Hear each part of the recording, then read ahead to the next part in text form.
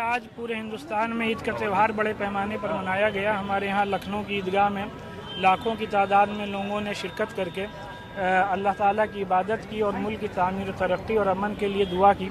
उसी के साथ साथ पूरी दुनिया से आतंकवाद और टेररिज्म के ख़ात्मे के लिए खुसूसी दुआ की गई। और इस मौके पर ईदगाह लखनऊ में औरतों के नमाज़ पढ़ने के लिए स्पेशल अरेंजमेंट किए गए थे, जिसका कि बुनियादी मकसद ये है कि हम ये पैगाम दे सकें कि मज़हब इस्लाम में मर्द और औरत दोनों को बराबर का दर्जा दिया गया है। और इसको एक मिसाल बना करके पूरे हिंदुस्तान में जितनी भी ईदगाह हैं वहाँ ईद के मौके पर कम से कम औरतों के लिए अलग से नमाज का इंतज़ाम किया जाए। आपके खुतबे में मैंने वाज़ेह तौर पर कहा कि हम लोग यहाँ जो सबसे बड़े इमाम हैं यानी इनके शरीफ इमाम, उन्होंने हज के मौके पर अपने खुतबे में IS को एक गैर इस्लामी और गैर इंसानी तंजीम करार दिया है और कहा है कि IS से वाबस्ता लोग कतई तौर पे मुसलमान नहीं हो सकते और उनकी जो भी टेररिस्ट रिलेटेड एक्टिविटीज़ हैं वो पूरी तरीके से गैर इस्लामी। So the Imam there in Lucknow sending out a message, a special message, this time on Eid. So what we're really asking is, do these sermons against ISIS, do they really work? Let me just introduce all our guests this evening. We have Zakir Naik, who's the founder member of the Bharatiya Muslim Mahila Andolan. We also have Sophia Ashraf. You know Sophia Ashraf from her rap song on Kodai Canal, which went viral. Sophia Ashraf has been speaking about various social issues like that. And we also have Sayyid Tariq Bukhari, who is the General Secretary of Muslim Majlis-e-Anan.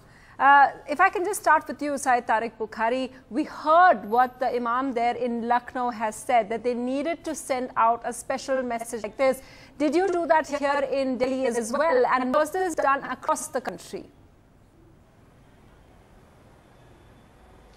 Of course, we were not only today, but the history of Jama Masjid is always given the message against terrorism, against any atrocity, wherever has taken place, and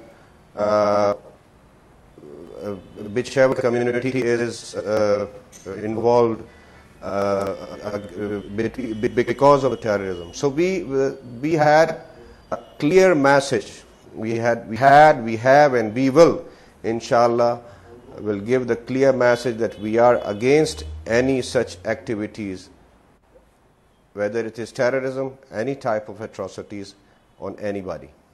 Sophia Ashraf, I wanted to speak with you because you're a communicator, you're young, a lot of your songs appeal to the young. What we've seen, the profile of the attackers that we saw in Bangladesh, they were all young. And I just wanted to ask you, as a communicator, as someone who connects with the young, do you think where we have all these young people getting attracted towards ISIS, getting indoctrinated, do you think the counter effort over here of imams here in mosques sending out messages of peace, sending out messages against ISIS, do you think that counter is effective? Most definitely. I think it's also very necessary for that counter to happen. But more than the imams, since we're talking about the youth, I think it's impossible. I mean, I think it's important for neoliberal Muslims to come out and say that they denounce this. I know I have a lot of Muslim friends who denounce this, but they're not vocal enough about it. I think we need more Muslims out there on social media to keep talking about how they condemn these incidents. It's interesting you say that, Sophia Ashraf, because a lot of people, you hear a lot of this, it's all happening on social media, and a lot of people who are speaking about this say it's a bit of a burden. Why is it that just because one is a Muslim, that they need to talk and condemn this? Zakir Naik, where do you stand on this issue? That Sophia Ashraf just said you need to condemn it, you need to come out and give out this message. Where do you stand on this? Of course, my prayers go out to the families of those who were killed on the day of Eid. And there's a problem with any ideology of a political religion. You know, the ideologies which divide humanity, the ideologies which preach hatred, the ideologies which preach violence have to be condemned by one and all. And we have to condemn them loud and clear and in unison. So it's very, very important that ordinary Indians speak out, ordinary Muslims also speak out, and all Indians speak out. It's very, very important. Very important to do that.